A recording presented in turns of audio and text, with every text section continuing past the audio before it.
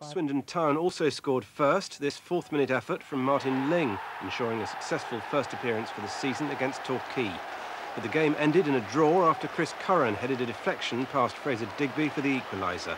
They beat Colchester next month. Swindon will finish top of their group. Stephen Lamb, BBC News West. After a run of 5 successive defeats, the last thing Torquay needed was to concede an early goal.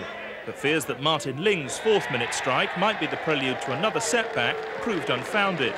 Torquay hit back before half-time, when manager Don O'Riordan's shot was deflected for Chris Curran to head home. Torquay might have gone on to win the game after that, but for a combination of bad luck and bad finishing.